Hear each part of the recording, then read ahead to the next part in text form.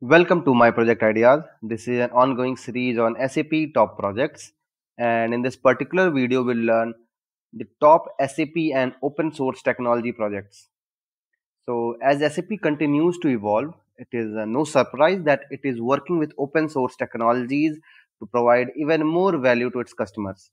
And in this video, we'll explore the top 10 SAP and open source technology based projects that can be implemented in real business scenarios.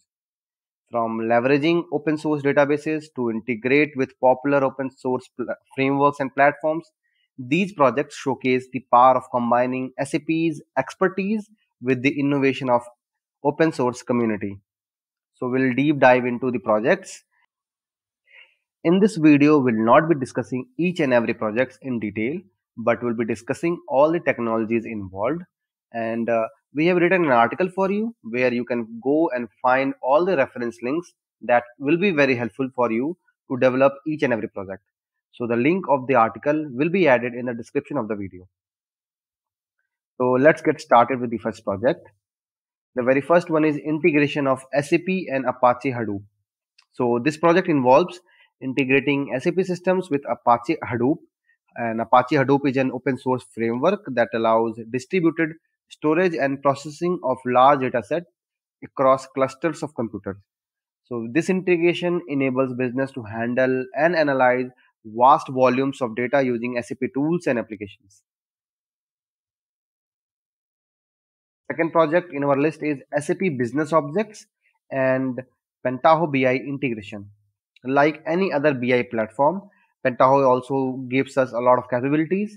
Even SAP has its own BI, and there is a BI from Microsoft also. So every company is providing a BI, platform. So every BI comes with its own powerful interface dashboards. So this project involves integrating SAP Business Objects, a business intelligence platform, with Pentaho BI, an open source BI suite. This integration helps organizations to get a comprehensive view of their data, make informed decisions, and improve overall business performance. So a question is always there, which particular BI is better. For that, we'll be discussing in another video. But just to be clear here, that it depends upon the customer. If the customer already has a particular BI and the customer is now choosing SAP, so there is always a possibility that they can have such integrations in their business scenarios.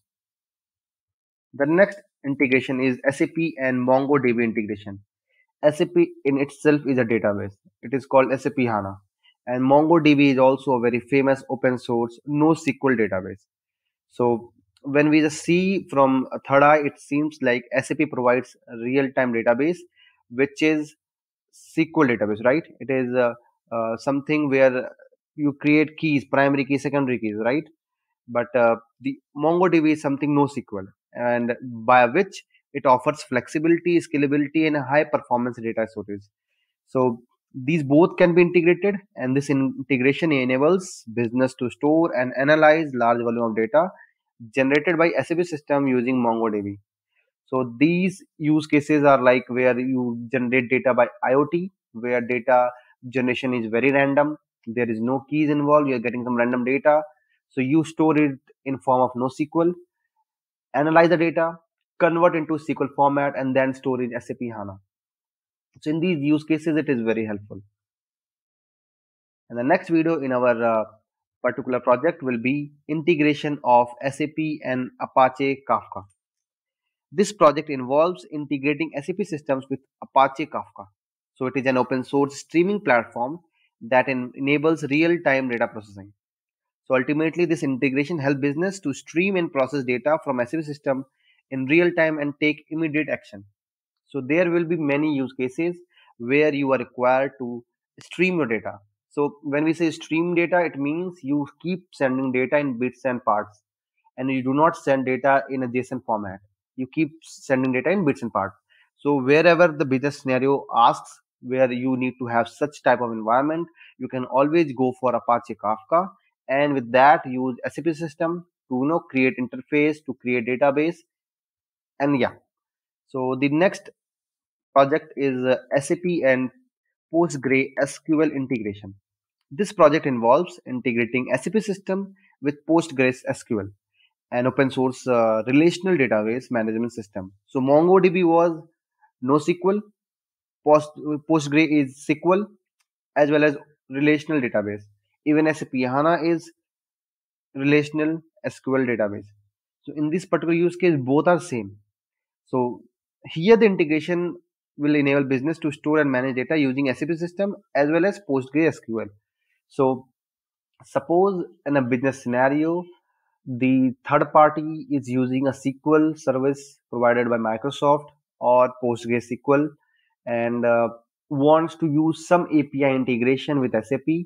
In that particular use case, you can always go for these types of integration where you do not use SAP HANA database, but you use SAP microsystems, SAP cloud platform, SAP third party integrations, or even SAP SAC, where you use the Power BI structures, but you want to use the database of your own company. So you can go for this type of integration. And then we have SAP and Apache Spark integration. So Apache Spark is an open source big data processing framework. So this integration enables business to process large amount of data using SAP tools and applications and perform real-time analysis. So again, if you see, most of the projects involved some other database or some other database processing platforms, and which in turn do analysis, perform real-time analysis, and process large amount of data. Then we have something called integration of SAP and Elasticsearch. So Elasticsearch is an open source search and analytic engine. So this integration enables business to search, analyze, visualize data generated by SAP system using Elasticsearch. So you might have used something called, when you start searching from a list of stores or list of country names, and you just type A, and just typing A will give you the list of countries name that starts with A, right? And then you write N, then the list of country name that starts with A and N will start appearing. So this type of search is called Elasticsearch in general use case. But we have something called system of named as Elasticsearch, which is very effective in this particular scenario. Also, SAP is very much into something called Covio search. Covio is also another platform, and SAP has already started integration with that. And for that also, you can go and look on internet that SAP is doing integration with SAP and Covio search. So both these projects revolves around improving the search. So whatever you do search in SAP Fury projects, that can be improved using these search engines or search platforms that are defined, designed, keeping the search criteria in mind. Then we have something called SAP and Apache Cassandra integration. So it is an open source distributed database management system. So the integration will enable business to store and manage large volume of data using SAP system and Apache Cassandra. Same to same like the MongoDB PostgreSQL, right? And then we have something called integration of SAP and Docker. This is interesting one because after this we'll also go with SAP and Kubernetes integration.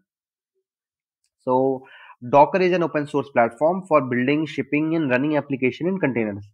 So there is like many times you want to create some application in particular coding language, right? And you install it or you run it over a particular server. That server can be of Microsoft, right? And then in future you plan to move it to AWS. What will happen? You will be writing code from scratch, right? But using Docker, you can remove these issues, and Docker helps to create every code inside a container.